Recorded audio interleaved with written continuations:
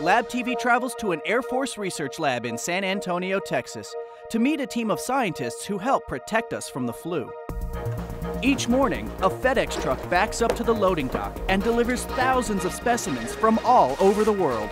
The samples that arrive in this laboratory have come from someone who's visited their physician because they're ill. We get samples in and we analyze them for respiratory viruses, specifically looking for influenza. Influenza is a virus. It's also called the flu.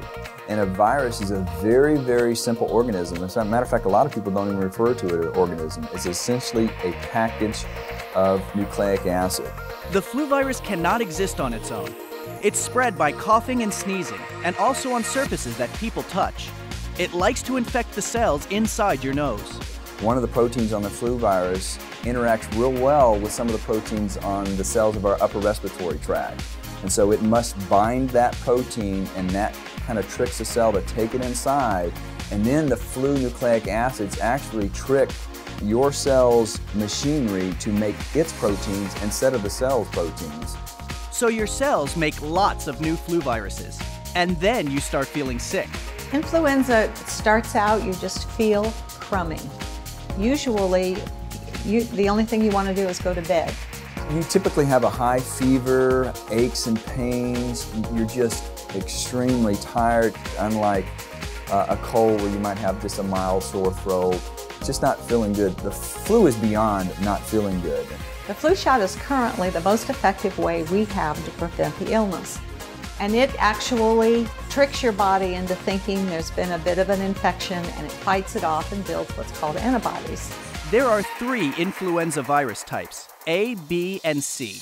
We mostly see influenza A. It has subtypes based on 2 proteins, hemagglutinin and neuraminidase, H and N. Flu viruses are always changing, so the lab never knows which one they're going to see. When we get the sample, this laboratory wants to know everything we can about this virus. So the first thing we're going to do is divide this sample up into 3 different areas. One is for molecular testing, one is for tissue culture testing, classical virology, and one is for archiving. And that's very important because that is what is utilized for each year's vaccine. As a matter of fact, this year's current flu vaccine does contain a flu virus that was isolated in this laboratory.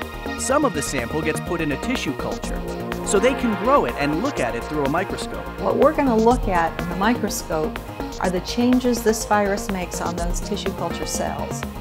And it's kind of like a puzzle. We don't know when this sample comes in what's there. The molecular team unravels the genetic code of the virus. We're looking at thousands of cases, and each individual specimen, we're kind of doing a CSI investigation on that specimen to see if it has the same genetic fingerprint as a current vaccine or not. And those fingerprints keep changing, so they need to keep changing the vaccine each year.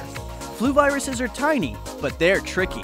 Partly what was cool about viruses is how can something that is so simple, for example, something with just a very few thousand base pairs relative to the millions and billions that the rest of organisms have, kind of take over us, and it actually can.